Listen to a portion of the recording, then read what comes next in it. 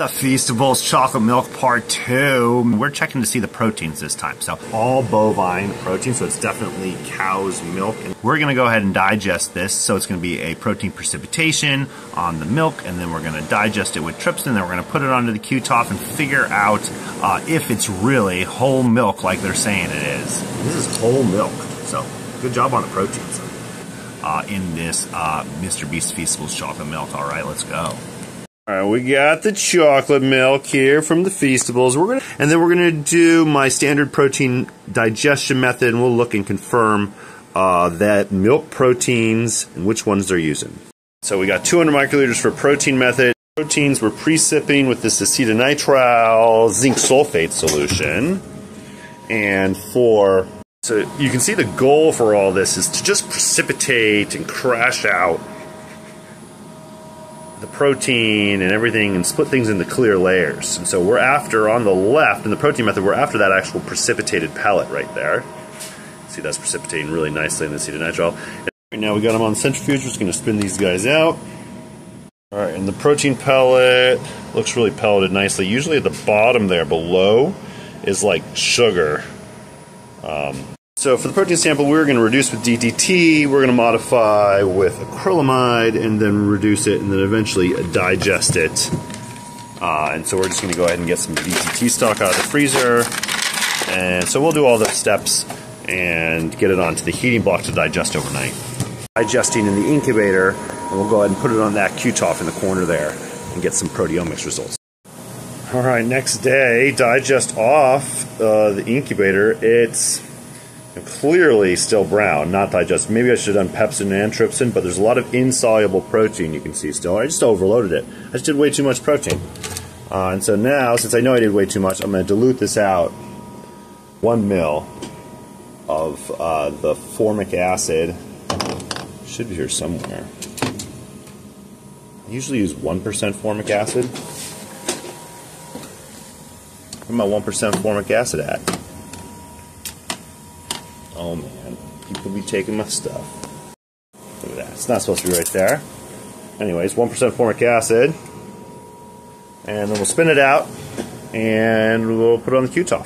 Alright, out of the fuse. Alright, on to Zevo Q-top. It's the go-to. This is a 60-minute proteomics method. Look at that. Crushing it. Only about halfway through. We'll see if we get peaks across the whole thing. The other thing I'm doing is I'm running it both on the same 60-minute method, same gradient, hexylphenyl column chromatography versus C4. Completely different. They both do a great job. Let's see who's better. All right, full data set. I mean, those hexylphenyl peptide peaks are crazy sharp, guys. I mean, that is nuts. And so let's check it out. The C4 to compare, much blobbier and broader. Similar retention times. You can see the peaks are considerably broader, much broader. So we're just going to process that hexylphenyl data. All right, using Peaks Studio 12, we're going to make a new project here. So we got the Feastables. We are going to be saving it in my Peaks folder. And then we're using trypsin as the enzyme off the Zevo Q-top with CID fragmentation and DDA. We're just going to load that one file because the phenyl file is way better peak shape than the C4. And then we're going to just move towards workflow selection. Okay, so we're doing the PeaksDB workflow selection, data refine, leaving this as it is. The database I'm going to search is just the all species massive uniprot database with like 571,000 things. And then I'm going to bump the miscleavages up to like maybe like 5. You can even go higher. That seems really generous for air. Probably sub 10 ppm, maybe even sub 5 ppm. And then for PTMs, since we're doing the propanamide, I like to do everything variable.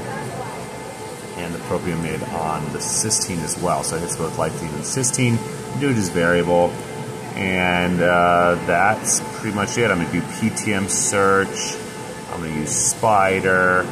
Might as well just use everything you got here. And then enzyme is trypsin and it is, leave it at that quality control. We're not dead, it's just for fun, report, and we're going to go ahead and save the analysis. Alright, done database searching. Look at this. We have casein, so these are all bovine proteins, so it's definitely cow's milk, and then we have casein 1 and 2. It's exactly what you want to see in milk. Beta lactoglobulin, beta casein, kappa casein.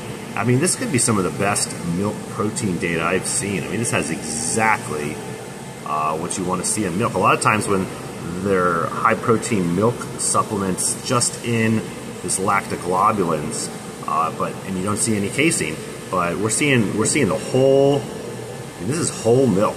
So good job on the proteins.